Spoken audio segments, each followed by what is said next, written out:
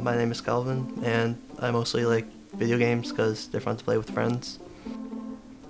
I probably have about 5 or 6 friends who play the same games I do.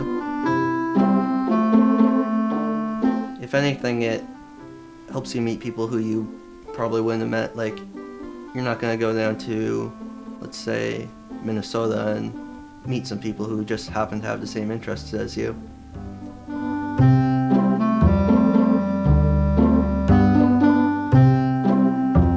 For esports, I don't really plan much with my friends. Like, if there's a game for a team that we both like, then we'll try and watch the game if it's on live. But here in Canada, especially not in BC, there isn't very many esport events going on, other than for smaller communities. However, I was able to catch the spring finals while they were here in Vancouver, and I went with a friend to that.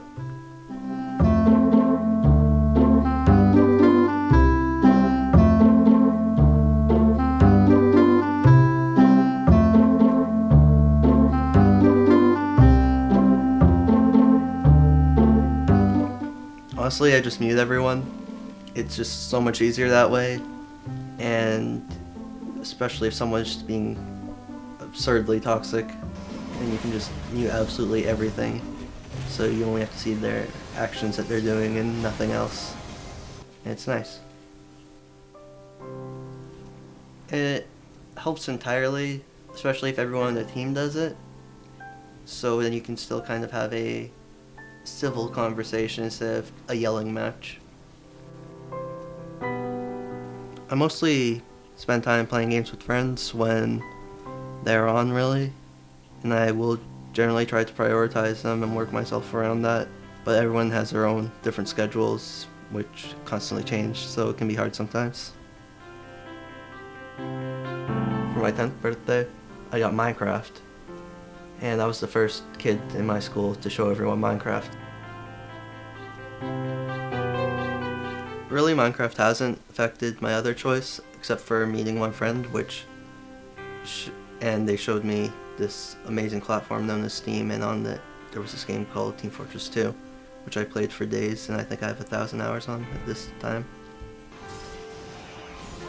If I had to guess, like, I still talk to this day, probably at least 20 or 30.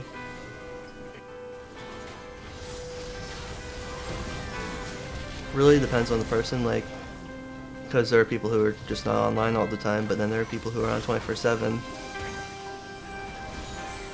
I don't really hang out with my friends outside of video games that often, because it's just a lot simpler to just play games, because, well, there's not really a cost involved. We don't have to, like, meet up, really, and we can do it from the comfort of our homes. I think gaming will always be something that I'll do in the future. It's been a nice way to help me make friends, and they've been good friends for the most part. And it's something that will definitely keep up my communication skills.